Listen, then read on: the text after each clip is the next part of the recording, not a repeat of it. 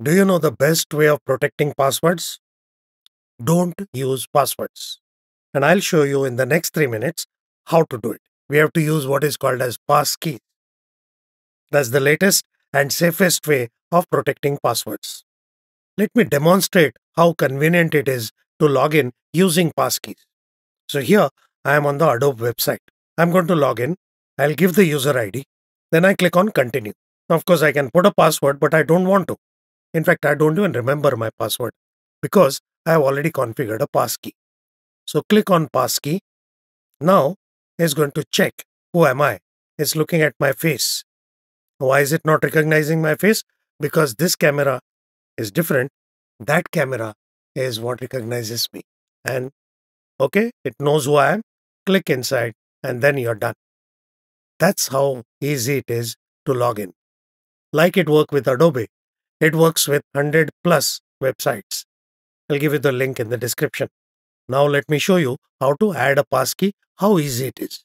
This is the same Adobe site, but I removed my passkey so that I can show you again. In any website, you will have your account login, security section. There you will find passkey. So I'm going to click on the add button. This passkey is for this PC and Adobe. They are going to get linked. Now on this PC, I already have a camera, Windows Hello, which looks at my face, or I can type a 4-character PIN and then it goes in. In this case, I'm going to choose face and I look at the face camera and I am authenticated. Once I click on OK, it's going to register the passkey and that's it. It's saying this is the user ID and now you're good to go. Many critical websites nowadays have OTPs or authenticator app, which is good, but not the best. Passkeys is the safest. Next is authenticator app. Below that is OTP. And worst is just username password. If you are an IT professional or a security person, please explore how to do it for your organization as early as possible. How to do it? Platform-specific implementation links are given for Google, Microsoft, and a generic one. Globally, this is coordinated by FIDO Alliance. I've also given a link to their website. So what is the call to action?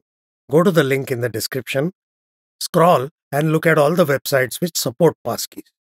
If any of those websites you are using, go there immediately and generate a passkey. I showed you how to create it on Windows. Similar thing works on Mac, Android and iOS. This is so important. Please share this with friends, family, colleagues, boss, subordinate, everyone around you. And of course, if you found this useful, do subscribe to the channel, click on the bell icon and like the video. So that's how you combine convenience and security. See you soon. Be safe. Thank you.